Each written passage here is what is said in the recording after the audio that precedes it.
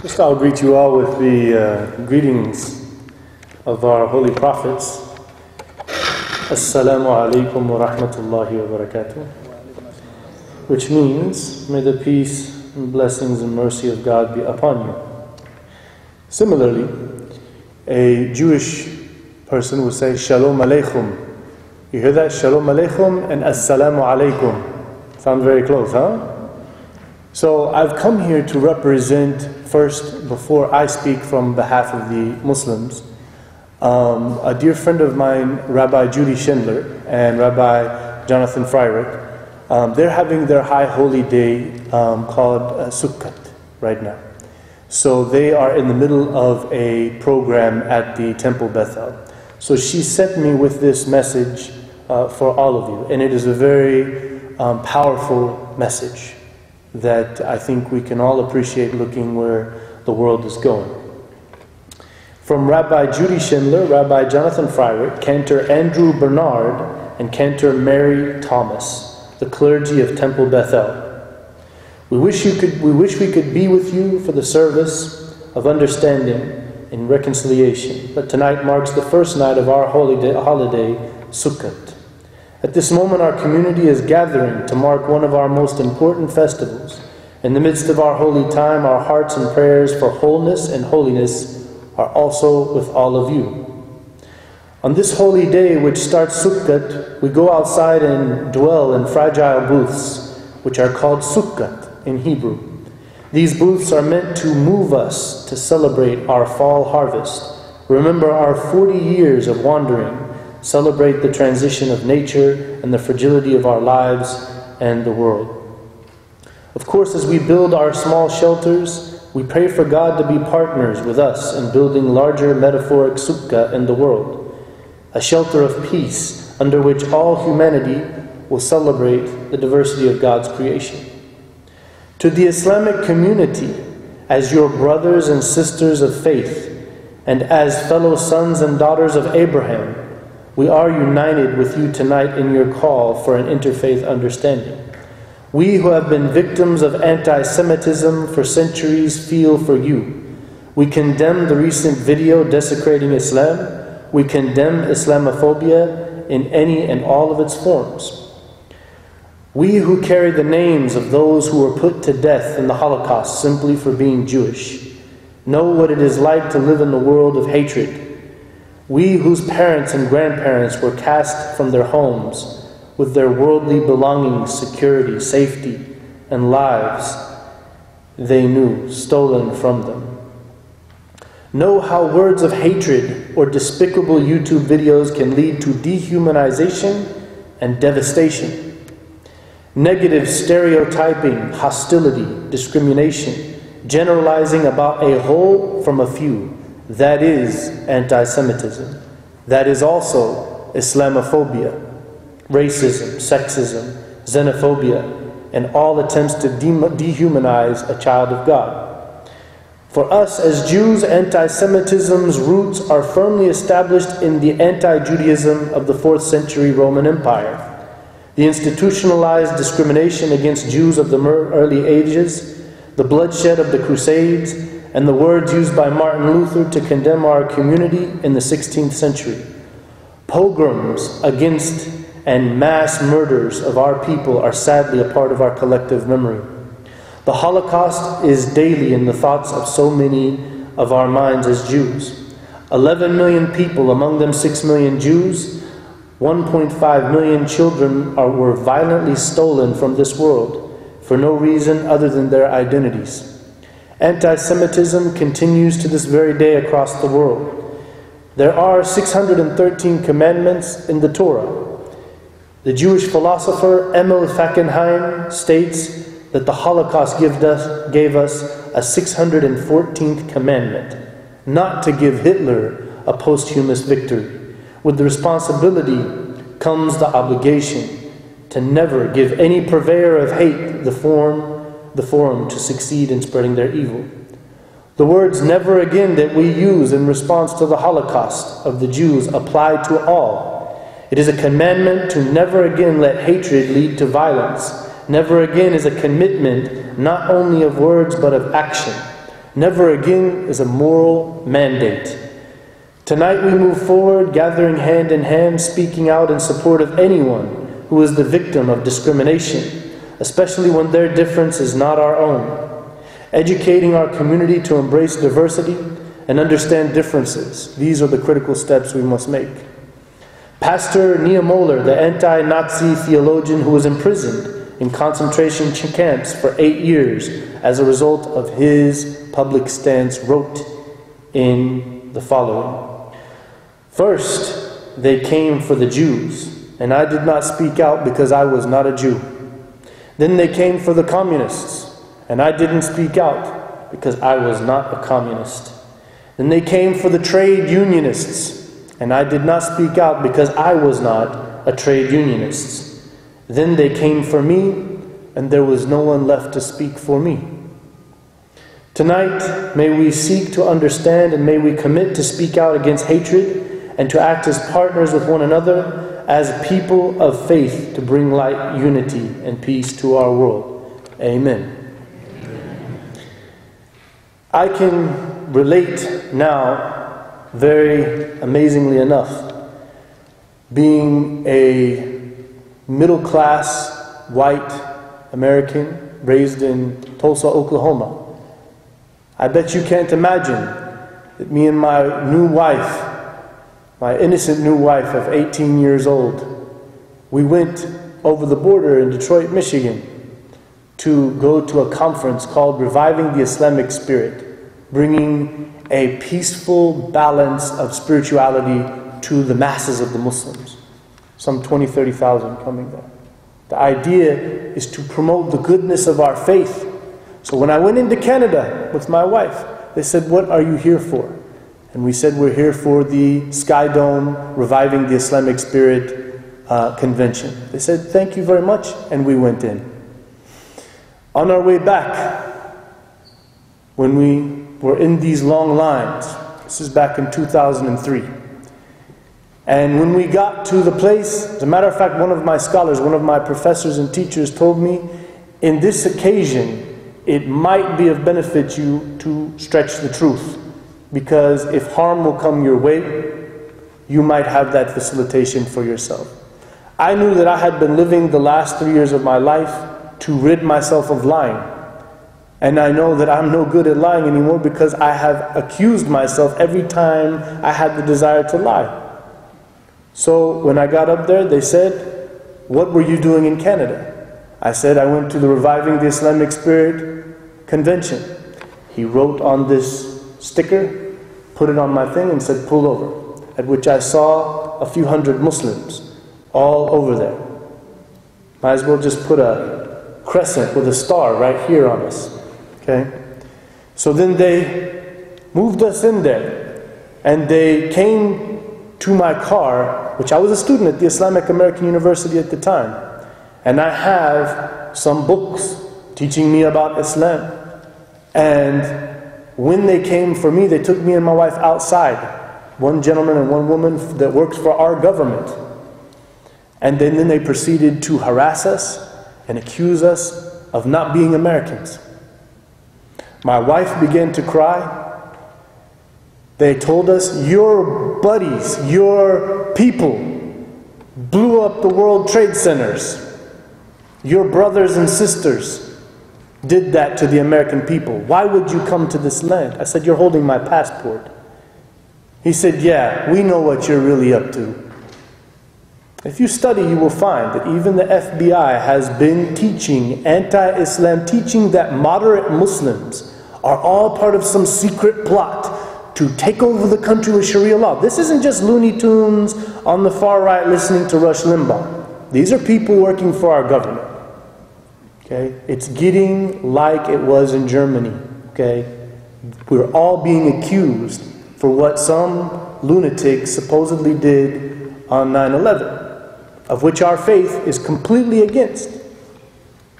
I could go on and tell you a few more stories. I'm currently on the Flying While Muslim harass list. I cannot print out a ticket from the internet. When I get there, I try to print out and it says, "See the agent." The agent calls TSA, DHS, back and forth. And then they tell me, you can't have a ticket, we have to wait to clear you. And this has happened over and over and over to me. I've sent my letter to the government and they will do nothing for me. I am accused for being a Muslim who preaches Islam. I asked them, do you have a case against me? As an American, you would assume there is a right to trial and just no. You're a Muslim, this is the list we put you on. There's thousands of us being put on that list. It is looking scarily like Germany started to look back in the 1930s and 40s. We need to be careful where we're going with this attitude. And we need to be careful the rhetoric that we reap. So, my own speech. Sorry, I may have gotten a little bit emotional there, but I begin in the name of the one God, creator of the universe, who is primarily known as beneficent, merciful, kind, loving, compassionate, forgiving. I exalt His name. I ask Him to send His peace and blessings and mercy upon all of His prophets. The most famous 5 that we know are Noah, Abraham, Moses, Jesus, and Muhammad. Peace and blessings of God be upon them. I begin in this beautiful church that you have made here next to us, and I felt very bad because I talked to Reverend Sarsala, and I haven't had a chance to come by. And this is a failure from my behalf. I have made a mistake to my neighbor, of which I am wrong in my own religious tradition. This place is called Our Lady of the Assumption. I want to read you something, and then I want you to see your reaction. Because when the Reverend read some verses of the Holy Bible, and he said the word of the Lord, and everybody says, thanks be to God. So I will read you a little bit from the Holy Quran. أعوذ بالله من الشيطان الرجيم, which means I seek refuge with Almighty God from the accursed Satan. Bismillahir Rahmanir Rahim. In the name of God, the gracious, the merciful. وَإِذْ قَالَتِ الْمَلَائِكَةُ يَا مَرْيَمُ إِنَّ اللَّهَ اصْطَفَاكِ وَطَهَّرَكِ وَاصْطَفَاكِ عَلَى نِسَاءِ الْعَالَمِينَ. And when the angels came and they said to Mary, indeed, God has chosen you, and God has purified you, and He has preferred you over the women of the world. Does that sound like the Word of God? I think so. We have a lot that we have to share as a people. We have a lot in common. There is so much more in common you can't imagine it. But we have to take that step to culture ourselves, to see where we work together. As the Reverend mentioned, we have our dogmatic attachment to God and what we feel very comfortable in our understanding of divine reality and in salvation. And that's a personal thing for all of us, between us and God. And we should have no problem being proud of that in this American context. But at the same time, we have a lot to do working for God together in so many verses that agree about what we're supposed to do as stewards and ambassadors of the message of God. First, I want to read to you a fatwa. Ooh, the fatwa. Off with his head. Yeah. This is what most people understand the word fatwa to mean. Kill Salman Rushdie. Right? Isn't this what you've heard? There was a fatwa put against. The word fatwa means a legal edict given by a scholar of Islam. And according to our scholars, it is not considered revelation because we believe the revelation ended with the Prophet Muhammad, peace and blessings of God be upon him. But it is a scholar's interpretation of the law. And I think it's very common to the canons of our brothers and sisters in humanity from the Catholic tradition. You have legal edicts. So the union, the International Union of Muslim Scholars, which is one of the biggest organizations with representation from Egypt, from Qatar, from India, from Morocco, from all over the world, the greatest scholars that we have. In dealing with this recent event, this is what they had to say. First of all, this film could not ever harm or discredit our beloved Prophet, peace be upon him. This act was done by a small group to cause the masses to lose control of their emotions by insulting what they hold sacred. We call upon Muslims in America to seek any legal repercussions possible against this hateful slander. We urge all Muslim governments to take a positive, educative role in response to this film. Finally, all Muslims must react to this event with good character and Islamic ethics, specifically not damaging property or resorting to violence, and being just in that this film was produced by a small group and does not represent a whole country or their religion. Now that sounds very reasonable, doesn't it? How many of you have heard, why don't those Muslims condemn this and that and the other? I could sit here and read you a whole book of fatwas by all of our scholars about September 11th, about this, about that, but guess what? We do not have the money or the political clout in influencing the media to publish those things. We did not condemn evil. Our religion teaches us before we even recite our holy book to seek refuge from the essence of evil, our enemy, Satan, and his allies. So obviously, you have to bear with us in understanding that, as Imam Khalil said, we have to work our way through this system in order to attain our respect and our rights amongst our peers. But as people of faith, we know, do not judge. It's a big commandment, lest ye be judged, right? And we do not want the judgment of God to fall upon us negatively. And we pray that God will preserve us all from that. So, believe it or not, the Holy Quran is all about love and peace. The word Islam, it means to submit to the will of God in order to attain peace. I think the Father would correct me if I'm mistaken, but it was Jesus who was approached. And somebody came to him and said, Master, Master. And then he said, not everyone who comes to me saying, Master, Master, Lord, Lord, will enter the kingdom of heaven, but he who does the will of my Father. In another one he said, he who does the will of my Father is my mother, my brother, and my sister. Confirming and teaching what we call Islam, to submit to the will of God. Moses, Noah, they all said things like this. It's nothing unfamiliar to you. So I wanted to clarify before leaving a couple of verses of our Holy Quran, which was intended when these scholars made this edict telling Muslims to act according to Islamic ethics. And then I want you to compare the Muslim, the one who said, I'm following Islam, right? The one who says, I'm a submitter to the will of God, and the actual will of God that that person should be living.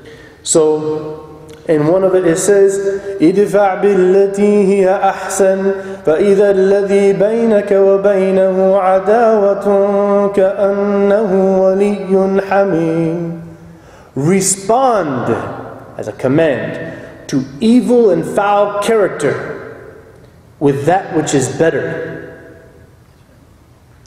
And then you will see that the one between you and him or her is enmity. You will become close friends. Sound very familiar, right? There's another one in which he says, خُذِ الْعَفْوَ وَأْمُرْ بِالْعُرْفِ وَأَعْرِضْ عَنِ الْجَاهِلِينَ. Take the path of forgiveness and good character and turn your backs to the ignorant. And we're seeing these pictures of people flipping out and jumping over things. They don't understand their religion. They don't understand anything. Many people in the Muslim world, we have to look from their perspective. Uneducated, oppressed by a tyrannic dictator rule for a long time. Very upset about major, faulty, corrupt policies coming from our government towards their lands for decades and afflicting millions of people. They feel like they need to get this off their chest. And they're doing it with emotion, not with religion. And finally, it says, وَالْكَاظِمِينَ الْغَيْظَ وَالْعَافِينَ عَنِ النَّاسِ وَاللَّهُ يُحِبُّ الْمُحْسِنِينَ. The truly pious who will inherit paradise are those who control their anger and pardon people, because truly God loves the righteous. Obviously, you see, and those people from my community could know, we could go on and on and on with these verses and hadiths and sayings of our beloved Prophet. The example of mercy and compassion and forgiveness, overlooking, forgiving and pardoning is central to God, His Messenger, and His book and His scripture. These are crux issues in our faith that are all over the place. Yes, as we have in the Holy Bible, there are rules of war engagement, and there are certain particular dealing with setting and circumstances that should be understood in context, some rules about those who oppress you or invade you or whatever.